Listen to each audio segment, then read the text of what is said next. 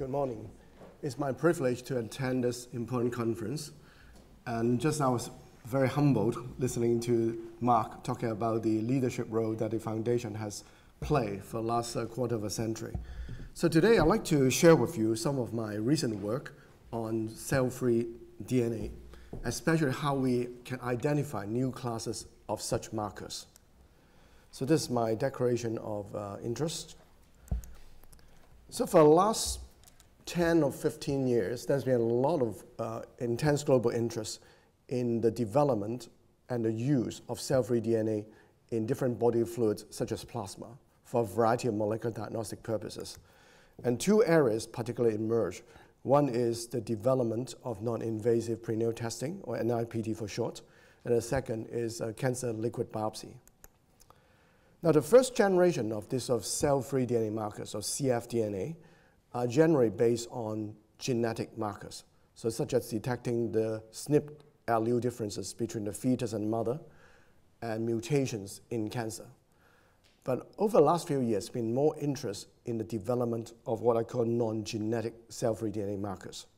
Now, for example, the best known of this is those based on epigenetics, such as DNA methylation. Now, for example, in 2013, we developed a genome-wide approach to actually look for cancer-specific methylation markers across the genome. And we showed that using one blood test, you can detect multiple types of cancer. And then also because different tissues in our body have got different DNA methylation profiles, by using this approach, you can also localize the tissue of origin of a particular cancer. So these technologies have now basically been underpinning technology of the Grail Gallery test, which is now undergoing trial in the NHS here.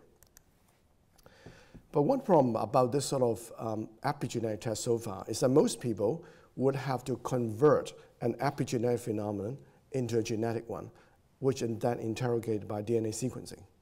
And one of the most popular of this conversion process is that using a chemical called sodium bisulfite. But the problem is every time you do that, there is a chance that you degrade a significant proportion of DNA. I mean, some literature even said that you might degrade 90% of your input DNA.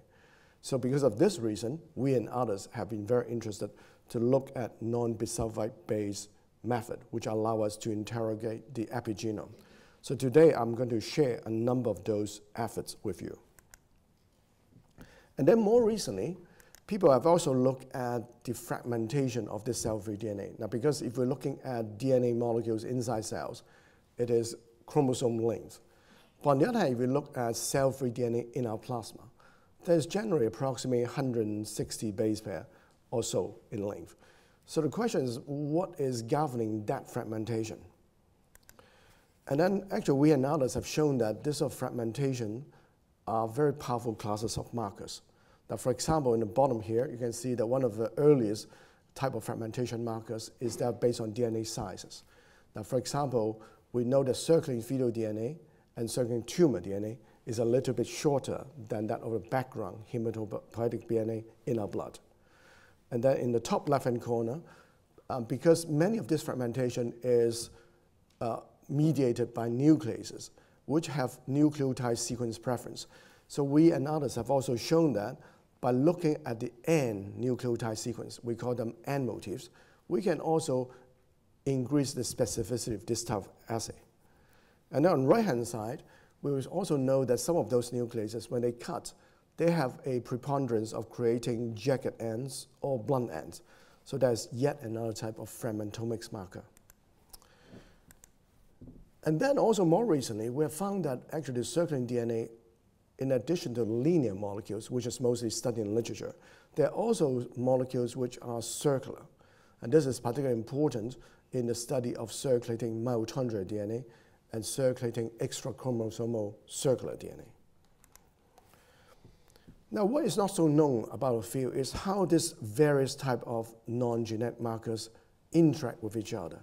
So today, I'll spend a lot of time talking about the interactions between fragmentomics and DNA methylation. Now, as I mentioned just now, a lot of this fragmentation is mediated by enzymes like nucleases. So one very powerful method to try to study this is to create knockout mouse model in which selected nuclease genes are knocked out. And then we try to see what happens to the circulating DNA profiles. Now, for example, if you look at a wild-type mouse in which all the nuclease genes are intact, and then you look at the circulating DNA and you measure the level, this is what you get. You find that it's generally hypermethylated because most of the CpG site across the genome is methylated. But when you knock out certain nuclease gene, like DNase 1, then you see basically nothing has changed. But on the other hand, if you're lucky, if you hit out the right nuclease, such as this nuclease called DNase 1-like-3, some people also call this DNase gamma. It's a nuclease which actually cut chromatin. And intriguingly, circulating DNA is basically circulating chromatin. If you knock out this gene, then you find that you start to see those hypomethylated fragments appearing in the plasma, the red dots. Now, if you do some bioinformatics and you mask out all the open chromatin region and the CpG island, then you find that all this aberration is gone. So indicating those are the origin of those hypomethylated fragments. But of course, if I show you data like that, then you will say, well, is it because if you knock out this nuclease, somehow it affects the constitutional methylation status of the mouse genome? But we find that it's not the case. For example, you look at the blood cells of those mice, you basically see, for example, in the middle there, there's no difference in the methylation level on the constitution of the genome. What we're seeing here, the aberration, is confined to the circulating DNA in plasma. So we published this work at the end of 2021, saying that nuclease deficiency will somehow affect the circulating DNA profile. And of course, you will say, well, what is the implication of that? So at that time, we thought that the implication of that would be very straightforward. It just means that if you have individuals with DNase 1-like-3 deficiency, such as people with familial systemic lupus erythematosus, then if you do certain cancer liquid biopsy tests, you have false positive results. So we think that is a valid conclusion, but on the other hand, in terms of public health impact, they're probably not huge because there's only very few people actually with those sort of deficiencies. So after thinking about it for a while and doing some soul searching, then we think actually the way to ask the question is to look at it in the opposite direction. And that is to ask, can fragmentomic profile in blood be used to deduce the methylation status of DNA? Now, to do that, you need to do a deep dive into how the nuclease actually cleave methylated and unmethylated DNA. So here in the bottom here at position 0, we'll put the C at that position. So C, and then the position 1 is where the G is. Then you can find that if you look at the red line, which is actually from methylated DNA, then you can see there's a very sharp peak. So in other words, if the DNA is methylated, somehow the nuclease would like to cut exactly the position of the C. But if you go to a -1 position, then the probability of cutting drops tremendously. But next, we move to the blue line, which is if your DNA is unmethylated, then you see that position 0 and -1. Basically, it's not a dramatic difference in those two. So for this, then we think that we can develop this concept, which I call fragma, which stands for fragmentomics-based methylation analysis. To see how we can deduce methylation status based on how it is fragmented.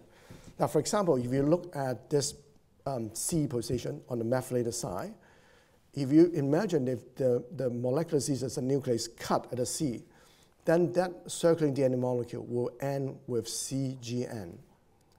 But on the other hand, if the nuclease cut in the -1 position, then the DNA molecule will end with NCG. So what it means is that you can actually have this ratio, which is CGN divided by NCG. So on the left-hand side, if the DNA is methylated, then the CGN is increased and the NCG is decreased. But on the right-hand side, if the DNA is unmethylated, then CGN is decreased and NCG is increased. So basically, you have a ratio. We can differentiate the two types of DNA. So now it's just like this. If you look into human plasma and you take out all the methylated CpG sites on the left-hand side, then you can see the CGN divided by NCG ratio is approximately 4.7. On the right-hand side, if you look at the unmethylated CpG site, then it's just over 1. Now, and then we can actually look across the whole genome or look at selected genomic elements. Say on the left-hand side, we use the gold standard, which is bisulfite DNA sequencing. You can see that across the whole genome, about 75% or so of the CpG site are methylated. And you look at the ALU regions. And on the right-hand side, if you look at the genes, the CpG island, then the methylation level is very low. But now on the right-hand side, when you see a fragma, it means basically with fragma technology, I can replicate what you see with bisulfite sequencing, except I don't need to do all that method. Now, another class of genomic element, which will be very useful to see if fragma works, is to look at genomic imprinting. So these are genomic elements which are differentially methylated, depends on the sex of the parents in which we inherited from. Now, for example, one of those locus is GNAS. So on the left-hand side, you can see that for this particular individual, the A allele is associated with methylation, which is a black dot. And the G allele below is associated with hypomethylation, the white dot. So on the right-hand side, you can see that the CGN and NCG ratio of the A alleles and the G are basically completely opposite direction. So once again, indicating a fragma concept actually works. So next question is that we want to know, why does this fragma work? So what we did is that we actually look at individuals who are healthy controls, plus in the bottom here are individuals who have homozygous mutation in the DNA's 193 gene. So those are individuals with familial SLE I've been alluding to. You can see that once you get rid of the DNA's 193 gene, basically this fragma doesn't work anymore. So in other words, this nuclease is crucial for the operation of fragma. And then we wonder, can we use fragma to detect cancer? So we start with looking at hepatocellular cancer. So here we perform fragma analysis in the ALU repeats across the whole genome. So indicate on the y-axis. And on the x-axis here, we actually use more conventional method, looking at copy number aberration in the plasma. So you can see that clearly this fragma signal correlates with the copy number aberration signal. And then also, when we split the liver cancer according to Barcelona staging to different stages, to early, intermediate, and late, then you can basically see there's a gradual change in fragma signal as the cancer progresses. So next, we then, in addition to actually just looking at this ratio, we think that we can further refine it. For example, we can actually train a support vector machine model by using various types of CGN motif in the circulating DNA, which are basically 8 different types. So in other words, you can see those nucleotides there. So we can have either CG for the first 2, and then it can be ACTG for the 3rd position, or for the last 4, is that we have CG at the 2nd and 3rd position, and then I can have ACTG in the 1st position. And then I ask this support vector machine to differentiate cancer versus non-cancer. So you can see on the left here, we can basically separate the cancer and non-cancer group very well. And on the right-hand side, the area under the curve is actually 0.98. And this is actually better than some of the first-generation motif method that I developed back in 2020, in which the area under the curve is only 0.86. And then apart from liver cancer, we also look at a head and neck cancer called nasopharyngeal cancer, which is very common in the southern part of China. So this cancer has a very interesting feature. It is associated with Epstein-Barr virus infection. So previously, we have developed a plasma EBV DNA PCR to try to screen for this cancer. So we did this in a pilot study of 20,000 people. And so what we do is that we take 2 blood samples, separate by 4 weeks. If both samples are positive for EBV DNA by PCR, then we go for endoscopy and imaging. And then we find on the left-hand side, basically with this technology, without screening, then actually most of the cancer in Hong Kong is discovered in stage 3 and 4, which is, but on the other hand, on the right-hand side, if you use this of screening in plasma, then we can shift the stage so that 70% is in stage 1 and stage 2. And because you're getting the cancer, you're identifying cancer so early, so in the top line here, then the survival has improved tremendously. In the bottom line is people without screening. Then over long term, some 40% of them die. So this work was published in 2017, in which we have a positive predictive value of 11%. So for the last few years, we've been very keen to see how I can further improve the positive predictive value further. So we thought one way to do that is to say, in people with cancer versus those without cancer, if I can find the cfDNA in plasma, is there any quantitative or qualitative characteristics which are different? So we do a capture sequencing of those individuals, and we find that generally people with the cancer have a high level of circulating cfDNA than people without cancer. And also, more interestingly, we also look at the fragmentomics of the cfDNA in plasma. You can see on the left-hand side here, in patient with nasopharyngeal cancer, the NPC fragment size is just a little bit shorter, about 20 base pairs shorter than the background constitutional DNA, and very similar to what we find previously with fetus. But on the right-hand side, this is a false positive result, somebody without the nasopharyngeal cancer, but who, for some reason, also have the virus DNA in blood. You can see the level is different. So basically, by combining this of circulating DNA concentration plus this fragmentomics, I can push the positive predictive value to 19%, from 11 to 19%. I can get that with a single blood test. So now you can plot that further. So the x-axis is the fragmentomic, the size. The y-axis is the concentration. You can see the cancer groups basically gravitate to the top left-hand quadrant. But now, by using Fragma, I find that I can further split the left-hand quadrant into two groups. And in so doing, I can push the PPV to now to over 27%. Now, as I mentioned just now, for this sort of multi-cancer screening test, one element you need to do is to be able to tell where is the origin of that cancer. So we're also interested to see whether fragment analysis will allow us to attribute the origin of circulating DNA. So we actually start by using a liver transplantation model in which we can genotype the donor and recipient and look for circulating DNA of different SNP genotype. So if it's from the donor, then we know it is actually coming from a liver. So by doing that, I can actually look for liver-specific methylation. So here in this graph, I look at those loci which are hypermethylated in the liver. And then I can plot out the donor-derived DNA in the plasma versus the shared DNA. So they share the same SNP allele. So they're mainly basically hematopoietic DNA from the recipient. So you can see that the fragment profile is different. And from this profile, I can deduce what is the concentration of the donor DNA in blood. And that is important clinically because the concentrated donor DNA will shoot up if you have rejection episode. In the bottom here is I reverse now. This time I look at liver-specific hypomethylated sites. And this time you can see the relative position of the red and blue lines are reversed. But once again, I can also measure how much liver DNA I have in the blood.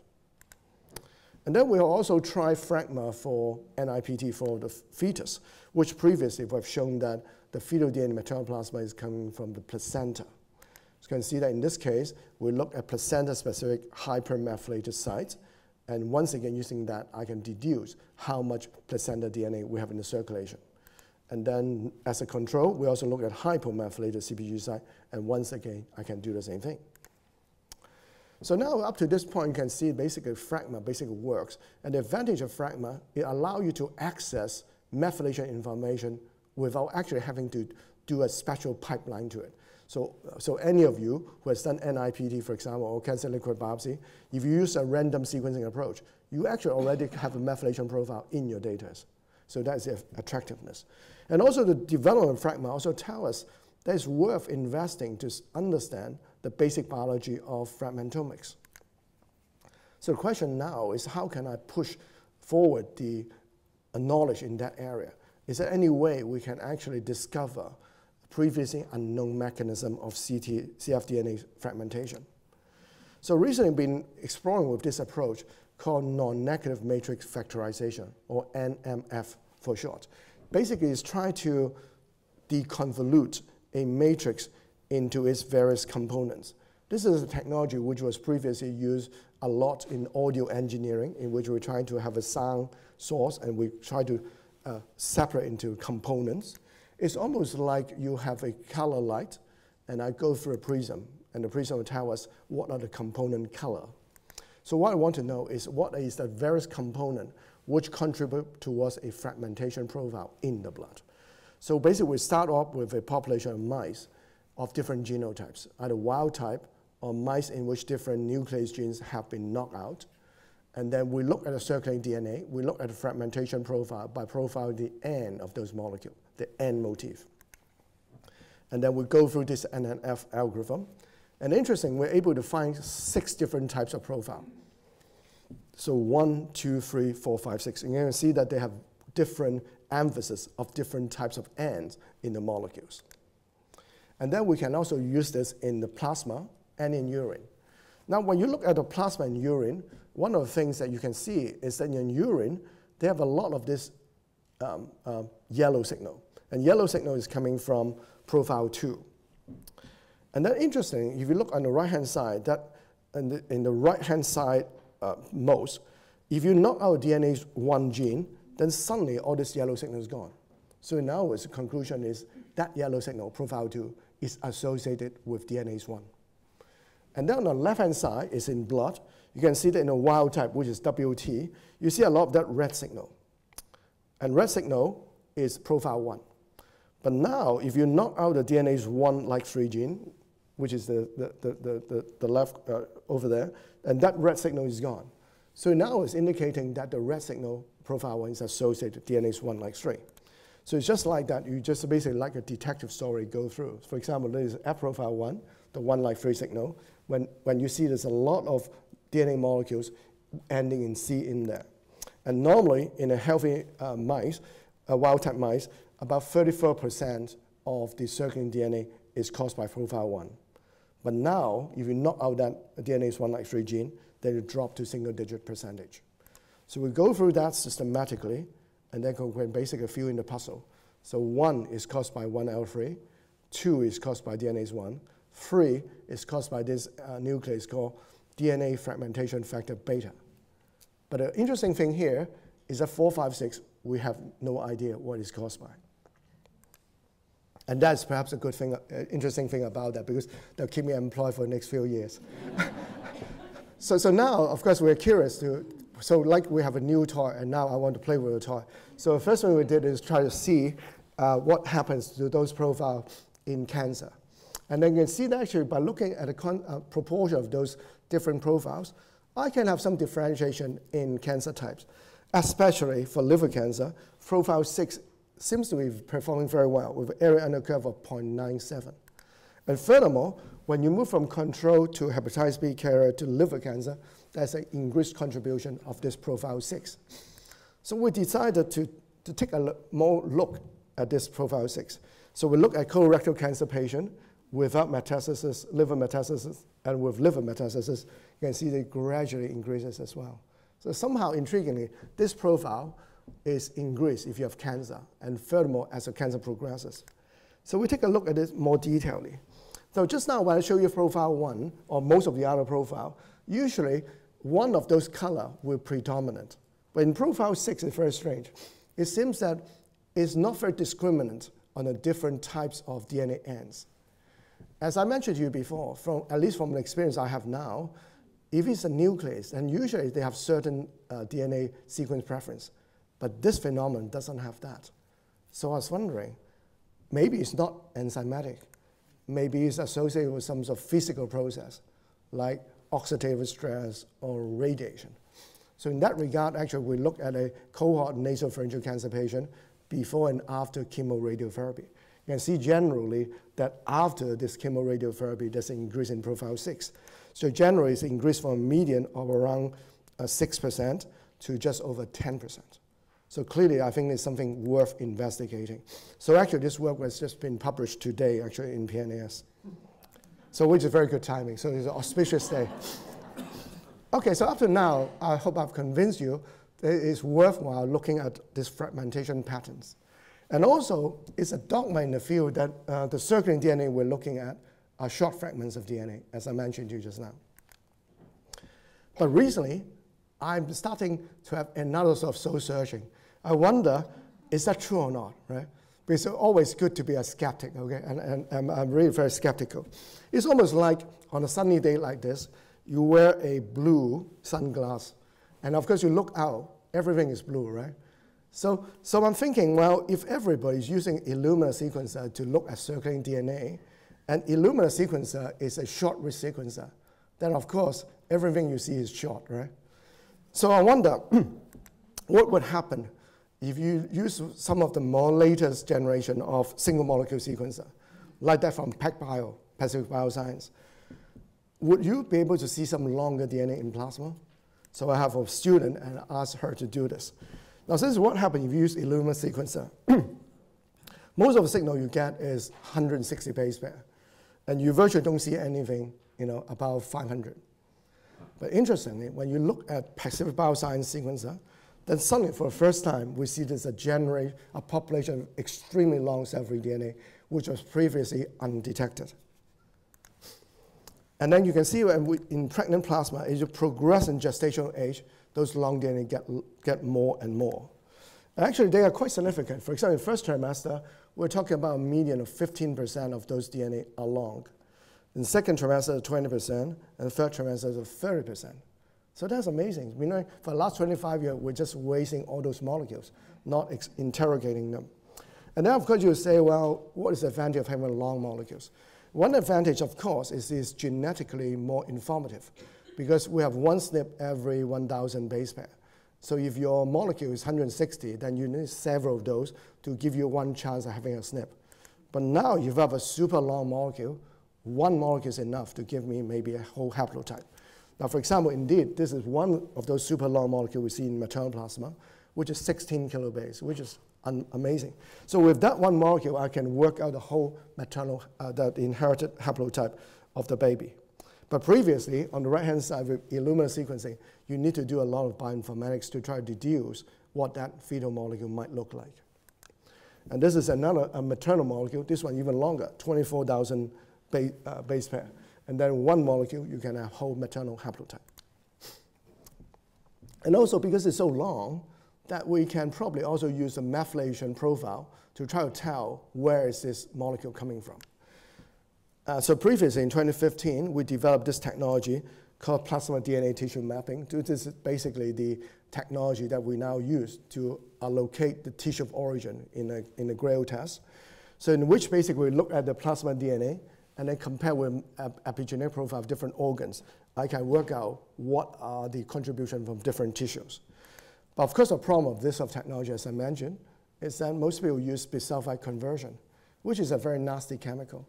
And now, if it's a degradative process, if you have long molecules, then you might further fragment it. So it's not a good idea to use that sort of process to try to study the super long molecule in plasma. So I'm wondering, is it possible that I can develop a better method, a direct method? So I'm thinking, well, then if you have this single molecule sequencer, you're sequencing a DNA, you don't have to do PCR, because a PCR will lose your methylation profile. But with single molecule sequencing, then I won't. Is it possible that the methylation profile is already somewhere in the sequencing trace, only that we don't know? It's almost like you're driving a car, and then you see an obstacle, and then you slow down your car, and when you arrive at the obstacle, you steer past the obstacle, and then you speed off away. So even without seeing the obstacle myself, just by looking at the trajectory of a car, I can predict there's an obstacle there. So in other words, by looking at sequencing trace, the kinetics, maybe I can deduce there is a methylation profile there. So we developed this technology I call the holistic kinetic model, HK model. It's also, of course, named after my city, Hong Kong, right? So I was thinking that when the polymerase is copying on the DNA molecule, I record all this thing into this table here. It looks very complicated, but no need to go into detail. And then because the DNA is double-stranded, and I make it in a circle, so also have some data on the other side, and then I combine the two tables together. And then when I was looking at a table like that, I thought that it looks like some sort of almost like a picture, right? And then we wonder, can I use some of the machine learning system now, which are trained to study pictures, like the convolutional neural network? So maybe inside that picture, we already got a methylation level. I mean, it looks like a crazy idea, but nonetheless, we just tried that. So I trained the machine, and then I validate that and see what happens.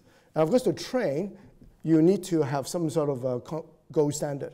So I artificially methylate some DNA, and then artificially do the PCR so that the methylation signal is gone. And I train it, and I'm using different generation of the PacBio reagent kit. And surprisingly, you can see it works very well. The area under the curve is like 0.97. And then, reassuringly, even in the validation data set, it basically holds true. Okay, so that, but of course, that is very artificially methylated and unmethylated DNA. Then you say, what about clinical samples? So we actually put in some placenta, some liver cancer tissues, adjacent normal liver, blood cells, and even a cell line. And then on the x-axis is a gold standard, bisulfite sequencing, and y-axis is this HK model. You can see they correlate very well, 0.99 correlation. And then when we do a deep dive into it, we have this series of circles plots. The inner ring is the HK model, outer ring is bisulfite sequencing, and then you look at the color. So different color represent different methylation level. So generally you can see that it really correlates extremely well. And then at this level, the correlation coefficient range from 0.85 to 0.98. So basically it works. And it looks like this method is very direct and intuitive. Now, for example, if you use Illumina sequencing, look at this region, chromosome 1, the Illumina sequencer will only give you a series of very short reads, and it'll tell you a little bit of methylation status. On the left is hypermethylated, and on the right-hand side is hypomethylated. But now with the HK model, I can have actually a long read, which can span across the whole region. And also, previously, when you use bisulfite sequencing, let's say you got a sequence like that, you see a T, right? And when you see a T, without looking at the reference human genome, you have no idea, is the reference human genome a T, or whether it was originally an unmethylated C, which then converted into a T by your bisulfite process. But now with the HK model, I can directly read that, and I know this unmethylated C. And then in the middle here is a methylated C, etc. Very direct and intuitive. So this work was just published in 2021, and I see that some individuals can already replicate the data. So now we want to see whether this HK model will also work in plasma DNA. So we use a maternal plasma as a model. We sequence by PacBio sequencing and go through HK model to elucidate the methylation status. And then we also have a whole group of reference methylems from different tissues. And I'm trying to look at methylation profile, which matches that from the placenta. And you can see that because the molecules are very long, they have more CpG sites. It's almost like you have barcode, which is longer. Of course, you are more discriminatory and specific. You can see with this longer molecules, above 600, which is a red line, I have a better area under the curve than a shorter molecule. And we think, well, if it's so long and I have all this information, maybe I can use it for some sort of NIPT, just an example. Like for example, here we have the father and mother in the genomic region in which there's a gene on the right-hand side, which is related to a single gene disorder. And then I can take the maternal plasma, do this long sequencing. The paternal inheritance is easy. I just look at SNP to find SNP allele, which is unique to the father but absent the mother. Then I can also use this methylation status to find things which are of placental origin to elucidate maternal inheritance. And then we decide to actually try it out on, say, fragile X. So we have this family in which the mother is a fragile X pre-mutation carrier, and they have one previous baby with fragile X. So the mother is pregnant again, and she would like to know the risk of the new baby. So by using this long DNA, and I can actually use a methylation to trace where it's coming from the baby, I basically know that mother have two X chromosomes. Denoted here is a blue one, in which the pre-mutation is there, and a yellow one, in which no pre-mutation. And now, by using this system, I can basically tell deduce the baby has this X chromosome in which he hasn't inherited the pre-mutation. Okay, and then of course in the long run, I think this technology still needs a lot of work, but it's very exciting because previously for single gene NIPT, perhaps one of the gold standard method is this method called relative haplotype dosage analysis that Dame Linchity has done a lot of work on. But this particular technology requires a lot of sequencing. Now, for example, previously when we use this process, we find that we need hundreds of millions of reads. But now, with the super long cell-free DNA, I can basically crack it with approximately 30 million reads. And then we've also been looking at the implication of this super long DNA for pregnancy-associated disorder like preeclampsia, or PET for short. Now, for example, we find that in PET individual, there is basically a reduction in the amount of super long DNA in maternal plasma. And for example, there's a summary here in which you can see there's a drop in that level. But interestingly, you cannot actually see that with Illumina sequencing. The reason is because the denominator has changed. The denominator has to involve the whole spectrum of cfDNA of different lengths. So you can only do it with single molecule sequencing. And then, of course, we wonder if this super long DNA is present in pregnancy, does it present in cancer?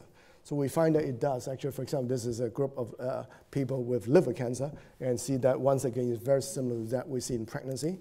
And then even the super long DNA contains also mutations. And then, of course, many of you do single molecule sequencing, but using nanopore. And of course, you wonder, can I see those with nanopore? So the answer is yes. For example, here using Oxford nanopore, you can also see those super long DNA, and those are the fractional concentration. But very interestingly, but somehow the actual amount of the relative concentration of the super long DNA is higher when you do a packed biosystem compared with nanopore system. But if you're looking at the absolute read number, then nanopore has some advantage. So I think more work still needs to be done about the relative merit of different of those platforms in this population of DNA. So I think the impact of this super long DNA will be like this. For the last 25 years, when we're looking at the short snippets of DNA, it's like I'm texting you. I can text you 20, 30 words. But now with the long, super long cell-free DNA, for the first time, I send you a whole Word document for you to study. So I believe actually this very long cell-free DNA diagnostics and direct methylation analysis will allow us to see details which we cannot see before. So I think with a lot of research and diagnostic potential.